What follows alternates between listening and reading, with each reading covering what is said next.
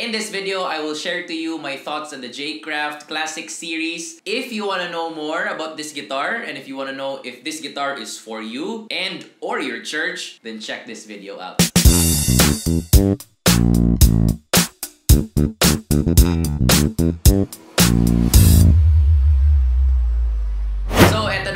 I bought the Jcraft guitar, and this is, a hot guitar kasi it is only 4,200 pesos. Yun yung SRP niya. Well, at least I bought it at that price, 4,200. So, I'm gonna share to you the things that I like about this guitar. Number one, the price.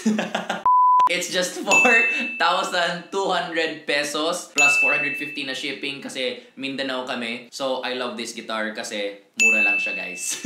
That is actually the number one reason kung bakit ko to binili. I wanna check out the guitar kung quality pa rin ba siya kahit na 4,200 pesos. Kasi the common stigma pag mura yung guitar, cheap yung guitar, meaning cheap din yung tunog niya, cheap din yung gawa niya, cheap din yung pagka, yung feel niya, alam mo yun, yung parang pag-bend mo ng string, pati yung fingers mo nabibend rin.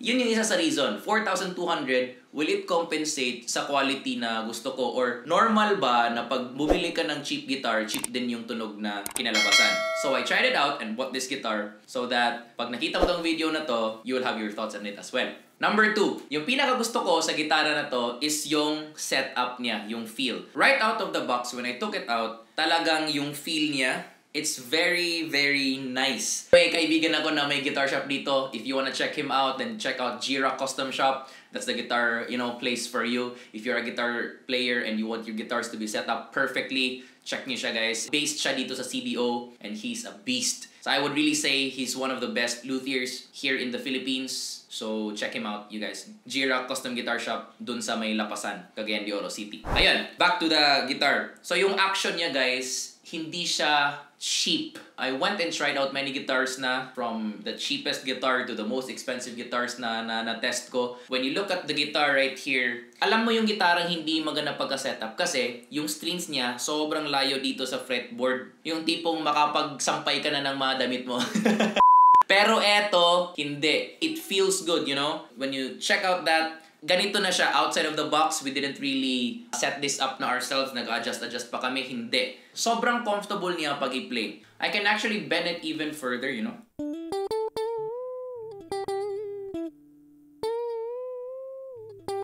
Ganon siya kaganda. Ganon siya sarap sa, sa feel. And then yung neck niya, actually it feels good. Hindi siya yung gaya ng mga cheap guitars na sobrang laki yung fretboard. It feels good to me kasi I don't have, the longest, fingers there. But I can, I'm comfortable sa pagpi-play nitong gitara na to. So yung fretboard, yung action, yung setup niya, it's very, very good. Superb, you guys. Superb. So number 3, guys, is etong trem niya dito. And you guys, mind you, this one is free. It comes with the guitar, so wala na kayong problema dyan. Sa ibang guitars kasi, from pinakamura to, just an average priced guitar, eto yung isa sa pinaka-struggle, etong trem bar. Kasi, ang tendency, pag ginamit mo to, it will go out of tune. But listen to this, etong Jcraft guitar, this is the classic, guys, entry level, 4,200 peso guitar. Pag ginamit mo tong trem bar, hindi siya nadiditune. Let me prove it to you.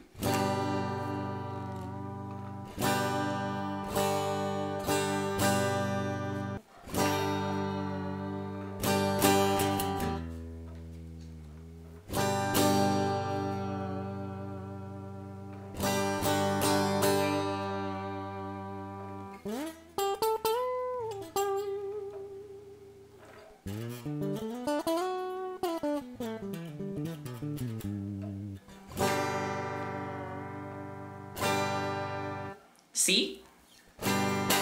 It's still there. Hindi siya nadiditune. Kung ibang gitara pa to, wala na.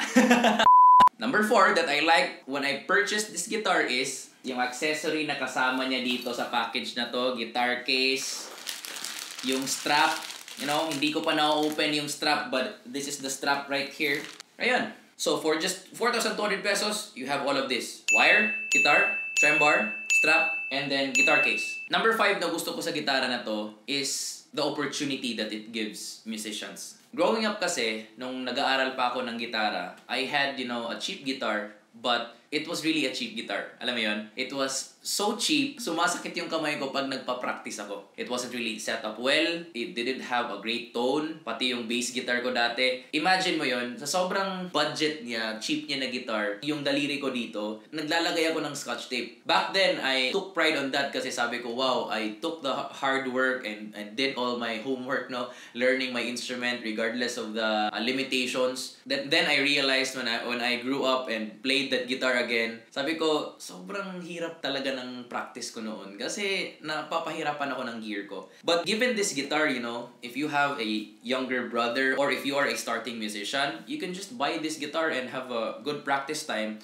And your practice time will lead you to the right path kasi hindi ka na mag-a-adjust once you have the more expensive guitar. By expensive, I mean yung talagang standard quality guitars na gusto mong i-practice. This is very important kasi when you are practicing, you're actually developing technique. And when you have not so quality gear, you will have, hindi naman siguro wrong technique, pero technique that is well adjusted to that equipment. And then when you try now your technique to the guitars na standard talaga yung pagka-setup, you will find it hard kasi yun na nga, accustomed ka na dun sa old guitar mo na hindi maganda yung pagka-setup. Just a quick story about myself, no? Before talaga, I tried practicing the sweep. I was 12, 13 years old, 14 years old. I tried to practice sweeping. I tell you, talagang practice sweeping. But until now, hindi ko siya makuha because it's really hard to sweep when your gear doesn't allow you to have the quality sweep that you want. Kasi yung strings ko, hindi magaganda. Yung pagka-setup ng gitara, pagdating ko dito, nagri-ring na siya. Eto, wala eh. Wala siyang buzz, alam mo yun, yung mga ganon. In fact, sa bass guitar, nakapag-slap ako, flea yung style, kasi bounce lang siya eh. Pero, nung tinry ko yung kay Victor Wooten, sobrang hirap talaga kasi ang tigas ng string. Yung dito ko pa, hindi ko ma-develop yung left hand ko kasi nahihirapan talaga akong mag-tap dito. Yung mga ganon na mga issue. So, this guitar gives us an opportunity to go to the right path sa practicing natin. So, there it is. Those are the 5 things that I like about this guitar, about this purchase na ginawa ko with the Jcraft Classic na series nila. Sa dami kong sinabi dito, alam ko yung nasa isip ninyo, ano ba yung tunog niyang gitara na yan. So let me just play the guitar para mapakinggan nyo yung tunog nito with nothing in it, no overdrives, walang delays, walang reverb, just the pure tone of this guitar. Okay, I'm gonna start one by one sa pickups, you know, just gonna play a simple chord and then listen to the comparison so that you will hear it by yourself. Okay? Listen to this.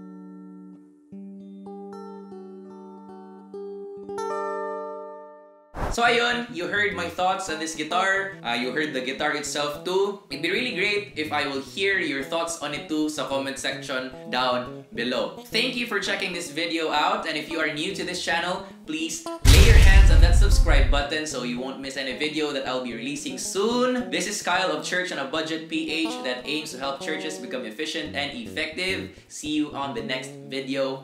Peace.